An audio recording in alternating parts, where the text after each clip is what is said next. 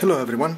Today I wanted to share two new products that I'm going to be using this time for my workstation. I have a workstation running Proxmox, and I virtualize macOS, and then I have a TrueNAS also virtual machine on it, and I'm planning to add more virtual machines and other project working on it.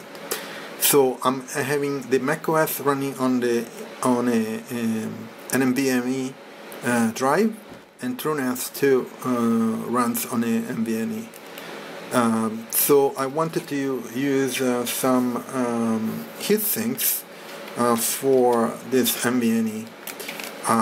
So I'm going to be using this one. This very simple one for the TrueNAS, which doesn't do much other than storing and on a hard drive has a backup, but I'm running macOS as a primary OS,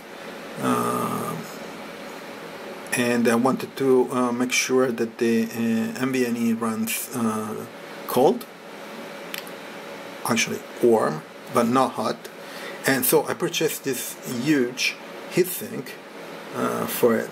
This is the HR-09 2280 Pro, and I'm going to do an unboxing.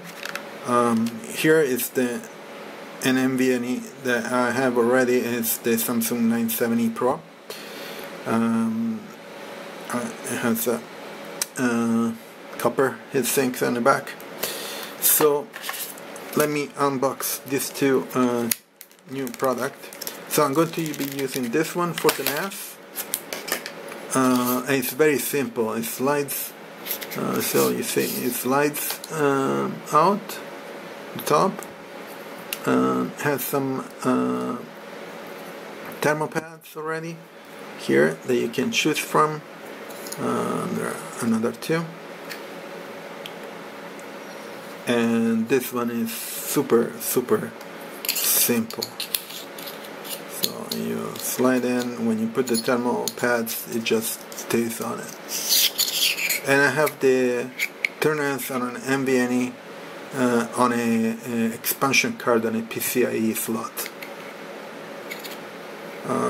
Now let's unbox. So this is simple, and I'm going to put all the details about this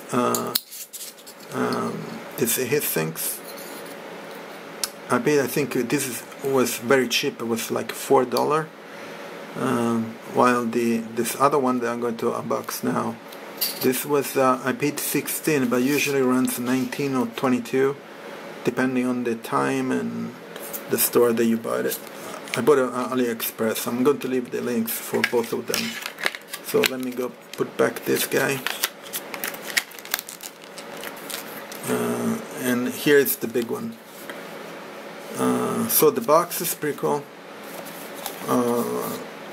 and let's see how it is the heatsink. Okay, so there are some instructions how to set up the heatsinks on the NVMe. The back is in Chinese, so in front is in English, which is good. Nothing here, and this is the heatsink. Let me move the box here.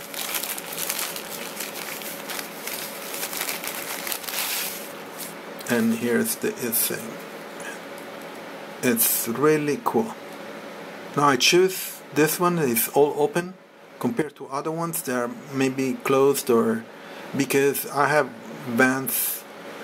fans that just blows air on top of it and on the sides, so I will have a lots of airflow on it. So it should be an optimal situation for my NVMe and cooling on it. So it doesn't. I don't think you can suggest that.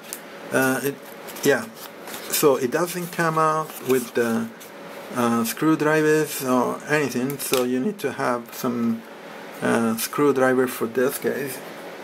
So I'm having, so here basically you unscrew this guy,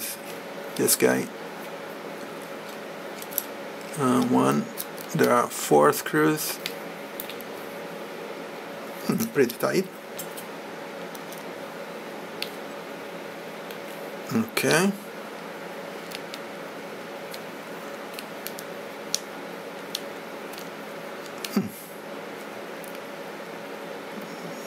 There are 4 screws here on the other side. Okay. And this guy too. Okay.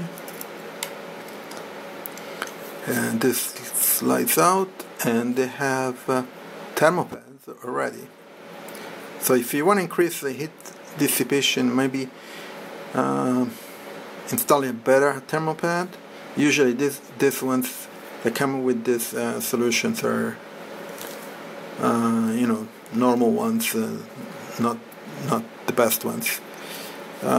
This just a cover, doesn't do anything, move away, and this is the other thermal pad. So basically the NVMe goes in here, and then this guy on top of it.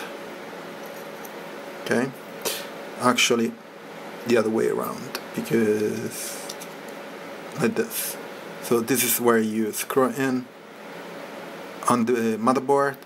Here there is a notch for the screw, and this is where you attach to